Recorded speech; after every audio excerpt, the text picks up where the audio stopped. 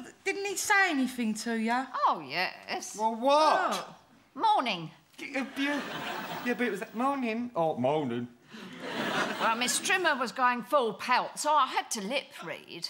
So he didn't say nothing like, tell Linda I love her? Oh, if he did, he ventriloquised it. Is he a ventriloquist? Well, I wouldn't mind him sticking his hand up his skirt and making me lips move, do you know what I'm saying? Oh, it's tragic, Beryl. And all we've got to show for it is one lousy letter he left. Well, why didn't you say? I could phone my great pal Renee. When she came off the game, she took up handwriting analysis. Oh, hang on, I'll get it. But won't she actually have to see the handwriting? No. She knew my niece Janet in Joburg was a lesbian just by me describing the apostrophes in her suicide note. Oh, that's fantastic. Renee? Gag the chinchilla. I want a consultation. OK. Have you got a copy of this week's Bella handy? Right, OK. Page 3. The first letter be an H, and it's twice the size of Anthea Turner's head. What? Oh, all right, I'll read it.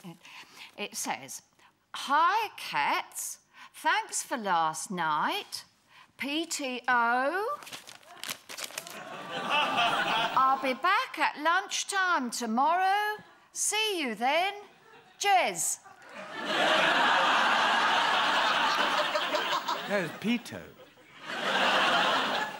Jez? Peter. P.T.O.? It's P.T.O! P.T.O!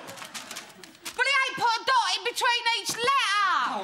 Mummy always said you had to put a dot in between each letter. Oh, you bloody stupid woman! I'll bloody well kill you. Well, it ain't my fault. I can't help being visibly disabled. Anyway, P.T.O.'s coming back to me. Do you want this consultation or don't you? I've got to get my beauty sleep. Century of sleep wouldn't be enough. Where's my bed? You put my bed back, you! Try the bedroom, love. Oh. Come here. You get out of my bloody wet... No, Reen. Keep talking. It's their bill.